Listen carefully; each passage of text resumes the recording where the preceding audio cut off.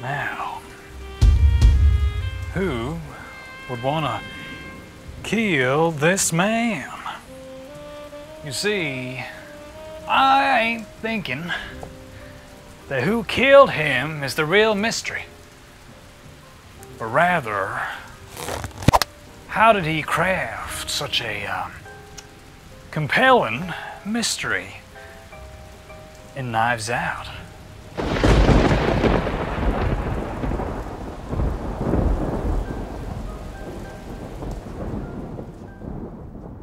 Before I start this video, I just want to say that there are some light spoilers for Knives Out, so if you haven't seen the movie, feel free to go see that and then come back and see this video. But if you've seen it, just, yeah, let's figure out what's going on with this movie. So what exactly do you need in a murder mystery film? I mean, you need a murder to happen, you need a killer, and you should probably have a couple of suspects and some clues to rummage around in. The murder mystery in Knives Out is about a man, a dead man, and his family.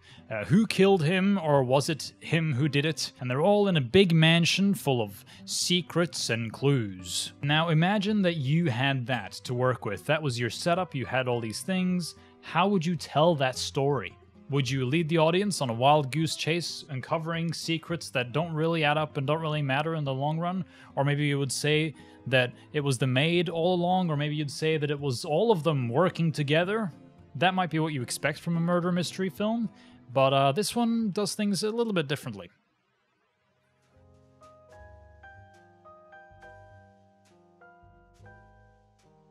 Imagine, if you will, a puzzle board. Now, each piece of the puzzle is a clue. From the beginning, every character has a motive. They're set up to have a motive for them to potentially kill this guy. And because almost every single character has a reason for killing this man, it really keeps you guessing and really hooks in the audience by slowly revealing one little tiny mystery after another. Let's imagine you're making a bun, right? You need all your ingredients to make a bun.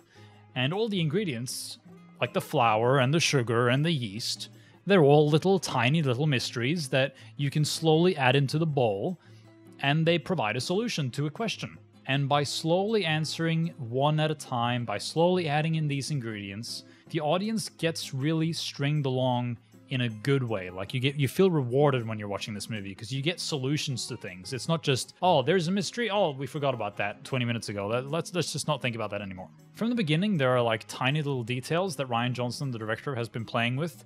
There's a coffee mug that plays a very important part in the story. There are many little ideas that come back up again, and sounds and things that you hear in the beginning of the film that are explained later on, and lots of clever little details like that he really likes to play with, it seems like, and that you don't really understand until you watch it the second time. And the people who have criticized this movie have said that the first half or the first act of the movie is a little bit slow, and I can agree that on first watch, when I watched this film, it was a little bit slow. But on rewatch, it all made sense because the first act, you get introduced to all these clues and all these things that suddenly make a hell of a lot of sense. Even on your first watch, I feel like you start to get an idea of who actually did the crime. But then, Rian Johnson here comes in and he flips the board around, and what you thought was true ain't no longer true. Or is it? You see, Knives Out is clever because it flips the entire genre on its head. It takes the murder mystery genre and it flips it around and says, oh, maybe the movie is not about this anymore. It's not about the murder mystery. It's about something entirely different. Or is it?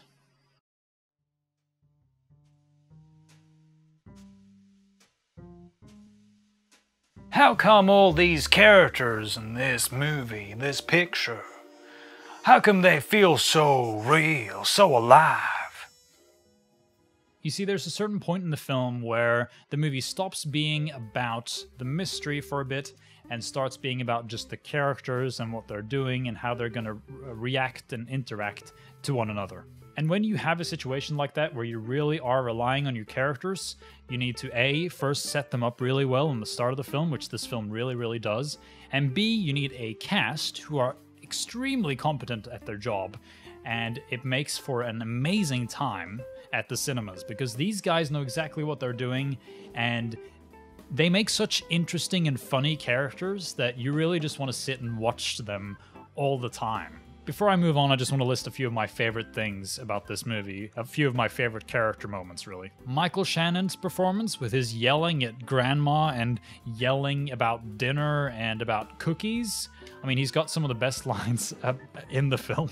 Chris Evans and his shit-eating grin. I mean, he's sitting there and he's playing the best douchebag you've ever seen on film. Jamie Lee Curtis going through all of the emotions, and I mean literally, like she goes from here to here and up and down, up and down. She goes through all of the emotions. Like she's got such good range in this film. It's actually kind of insane. Ana de Armas is amazing. That's all I have to say about her. She's really, really good.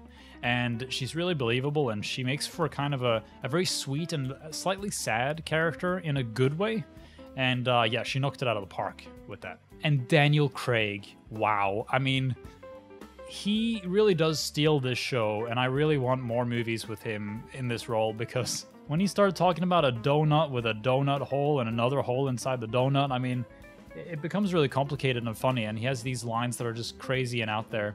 But I feel it really works because you expect him to be James Bond. So when you're sitting there and you're watching him in the chair, you're kind of thinking, okay, he's sitting there, he's looking kind of like James Bond. He's going to get up and he's going to be all British and James Bond. Nope.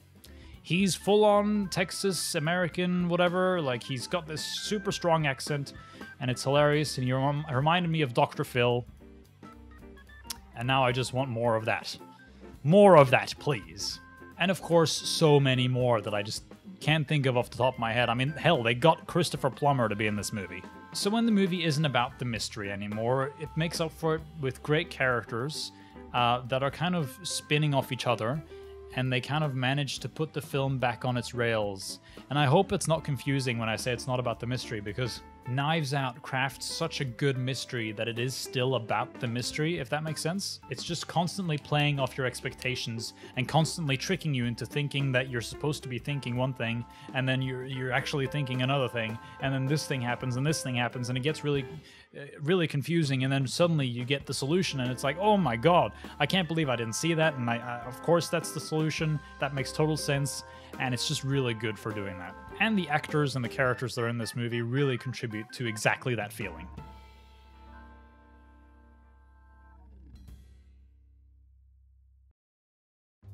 In conclusion, I just want to say that if you take this murder mystery that is so well done, and essentially is based on stuff like Clue and, you know, all the Agatha Christie novels from back in the day, but instead of doing a Murder on the Orient Express, which feels kind of predictable and not that entertaining, you get this film that is so out of left field and so different to all the other murder mystery films, and yet still builds upon what came before it. And then you take a sprinkle of salt, and the salt is the actors, and you sprinkle it all over the meal, and suddenly you have this tasty movie that's just like you want to gobble it up. I don't know why I'm doing so many food metaphors today, but maybe I'm just a hungry boy.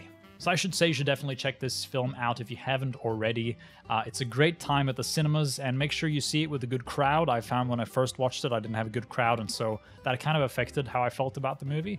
And then on the second watch, I kind of liked it even more because I had a good crowd, and also you could see all the details and things that you didn't the first time. So it's definitely worth a watch, a second, maybe a third time at the cinemas. So definitely check it out if you haven't already. So that's all I have to say about Knives Out today. What do you think about Knives Out? Have you seen it? Let me know in the comments so that we can talk about it further. And if you're new to this channel, I just want to say hello and welcome to this English version of Filmkurs that I hope to be doing forward.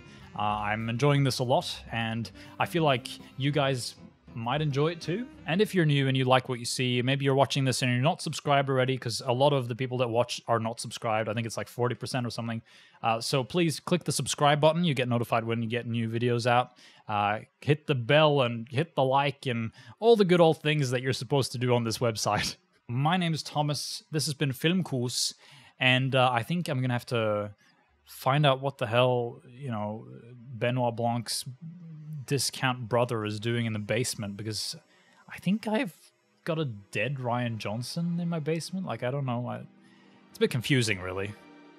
I guess that Rian Johnson guy really did know how to craft a mystery please, please, please just do another Benoit Blanc movie, please.